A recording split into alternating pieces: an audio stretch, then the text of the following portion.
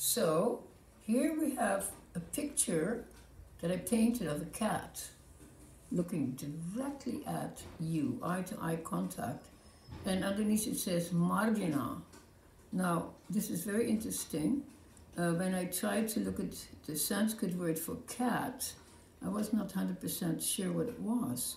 And when I saw the word Marjana, I was thinking, that is very interesting, because Marjana means to cleanse. And this is a very common term in puja. One has to cleanse, one has to clean, one has to purify, etc.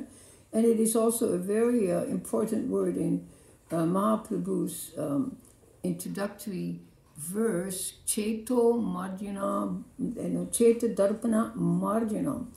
If we want to really know ourselves, the Ceta or the Chitti, the mirror of that Chitti, the darpana, has to be cleansed, Marjana.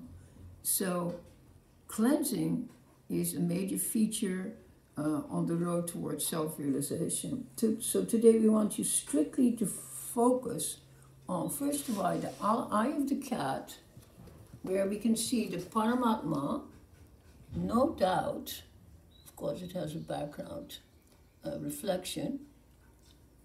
Looks like Lord Jagannath, so to say. And then the meaning again, Marjana. And you can also see it in the mirror as a reflection. Ceto darpana Marjana.